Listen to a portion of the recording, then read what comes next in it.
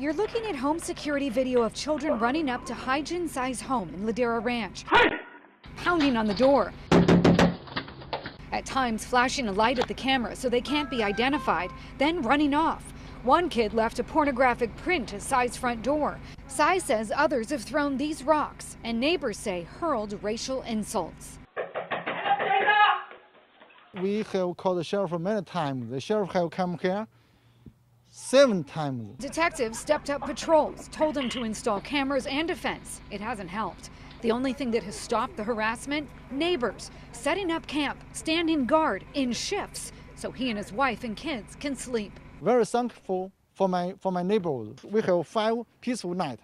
No one knocked the door. I don't need to keep watching. This neighbor spread the word on the community Facebook page. The reaction that we've received from the community has been unlike anything I have ever seen. Now, every night, neighbors sign up online to guard Tsai's front door. We have seen multiple attempts already for the teenagers that have come this way. They see us and they turn around.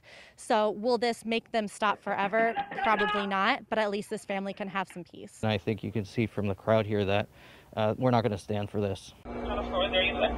There's a lot of anti-Asian, hate crimes going on across the country, and this is just another sign that it's happening in a small little community, Ladera Ranch. It went beyond because they did call them name, and then they told them to go back to where they came from. Tsai says he doesn't understand why he's being targeted. He's just grateful his neighbors have his back. Thank you, all my so nice neighbors. Thank you.